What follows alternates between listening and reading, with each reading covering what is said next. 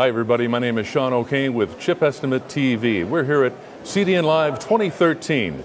I'm here with Cadence, Samsung, and ARM talking about the 14 nanometer FinFET. Now, collaboration is a very key component to achieving first-time silicon success at advanced technology nodes. Alan, why is early collaboration at 14 nanometers so critical to silicon success? Well, the Foundry, EDA, and the design ecosystem is very important for the design wins and for customer time to market.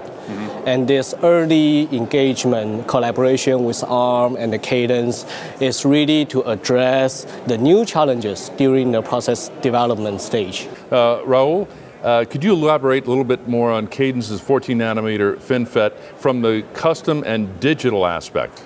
Sure, Sean. So FinFET, I believe, is a paradigm shift for the whole industry. That's why the entire semiconductor industry is looking at it with great awe and anticipation. One of the reasons is it's got the best electrical characteristics that we have seen in a long time. The leakage current is very low. The threshold voltage is very low. What that offers our end users is a best of both worlds in performance and power. Excellent. John, this is the first instance of a full Cortex-A7 14 nanometer FinFET process. Now, from an implementation standpoint, can you share more details regarding the significance of the Cortex-A7 test chip?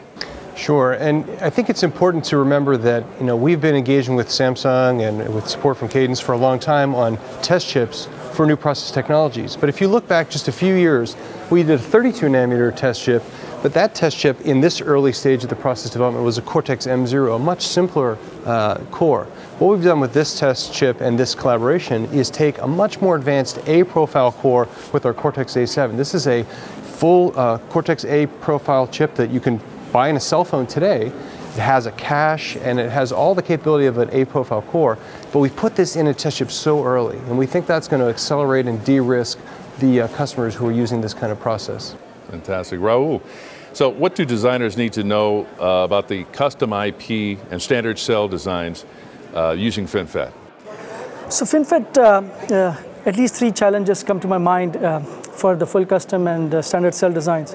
One is for FinFETs, the industry is using SADP, or self-aligned double patterning, instead of the traditional LE, which is the layout edge kind of configuration.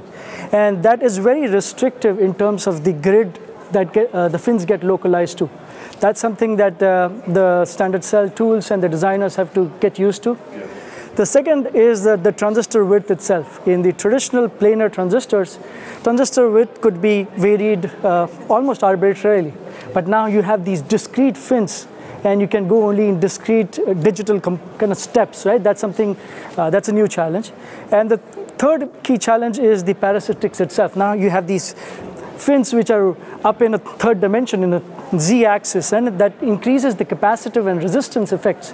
That adds to the Miller effects and hence the performance. And that's something that the designers need to kind of model. So is the FinFET, 14 nanometer FinFET process development, is it on track? Absolutely. We have the test vehicle started last year, and our MPW, the multi-project wafer, is ready now for the early FinFET adopters like ARM.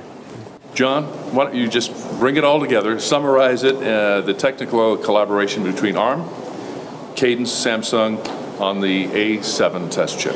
Sure, and I think that the last two answers really highlight the two aspects of it. On the one hand, from a risk reduction perspective, one of the key benefits our customers are looking for is us to reduce the risk of them getting their design to market fast.